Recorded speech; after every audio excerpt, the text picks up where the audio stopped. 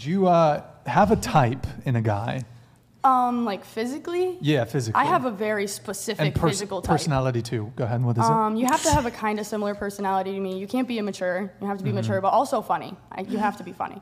Funny. Okay. My physical type is extremely specific. Like you have to be at least 6'2". You have to be tan. You have to have tattoos. You have to have blue eyes, brown hair. Literally. And you have to smell good. All right. Well thought. Like I said, I will happily die. Can you pause on her for a second? Just leave it on her. Does this look like, I mean, listen, she's not an unattractive girl. I'm not going to say that. But does she, I don't know, is that a 10 to you? Is that somebody who should be making demands like this? Okay. Hold that image, Deli. I'm going to pull that back up in a second. You can go off if you want, but I'm going to bring her back in a second. So here's what she said. She wants someone who's mature. She wants someone who's funny. A minimum of 6'2". I don't know. She's some type of giant. She's some type of giant. I don't understand these women, by the way. I'm little, right? I'm like sort of like a half human. And I always wanted a guy who was taller than me, but I didn't need all that. Like in fact, it's like hard to reach, honestly. I found it to be challenging. What is going on up there? Like, you know, Jack and the Beanstalk type of stuff. But are these girls like 6'1"? Is that why she's saying 6'2"? She does look a little long, lengthy, shall we say. But I mean, some of these girls are unbelievable. 6'2". It's like almost no guys, by the way, are at least 6'2". The percentage of guys, I don't know what the percentage is on 6'2" and up, but it's really, really small. Has to be tan. Okay. So all fair-haired people, fair skin, you're out. Has to have tattoos. Has to have blue eyes. Green, unacceptable. Has to have brown hair. I mean, what is like 5 guys left? There's like 5 guys left. Funny, humorous, all this. Okay. How would she feel? Let's bring her image back up, please. How would she feel if a guy came in and said, I will guarantee if a guy came in and said, oh, I need somebody who's, you know, guys tend to like little something. I mean, it's true.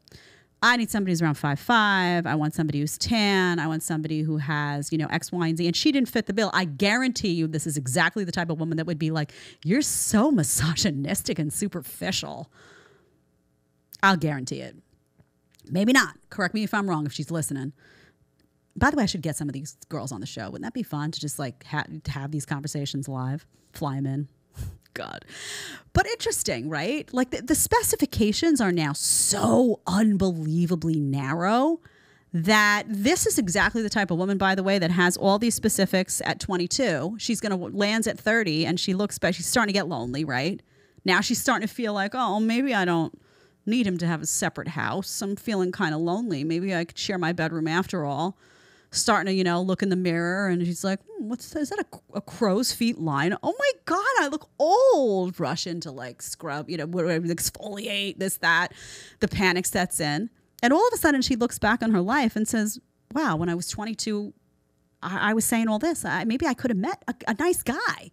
And yeah, you know what, honey? Maybe he would have been 6 feet, not 6'2". And maybe he had green eyes instead of blue. I'm sorry. Maybe his hair was, you know, auburn color, whatever it was. Maybe he didn't fit your exact bill, but you aren't even open to him. These are the types of women that wind up alone, miserable, mad, irritated, and on antidepressants.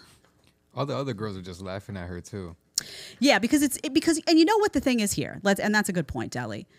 Some of this, I think, is character. They go on this show and they feel like the more they amp it up, like, oh, I'm going to create a viral moment. Now, that Bangs girl, y'all remember her? That was real. I think that's just who she was. She was having a real lived-in moment. I think some of these girls are trying to make a moment happen. They're trying to, you know, too hard. So other girls are just like, dude, that's just stupid. So it's hard to tell. That could be some of it could be an act. But regardless, even if it is an act, that's what she's putting out there, thinking that she's going to get more attention, more money in her little, you know, I don't know if she's OnlyFans, but, you know, a lot of them are in her bank, more, you know, sliding into the DMs. This behavior is going to attract more guys. The sad thing is some of them are right, because it does, right? They're not going to stop doing this if they're still attracting more guys. If you like the short clip and want to watch the full episode, click here. And if you want to connect with me one-on-one on Connect, you're going to click right here. Let's get to talking.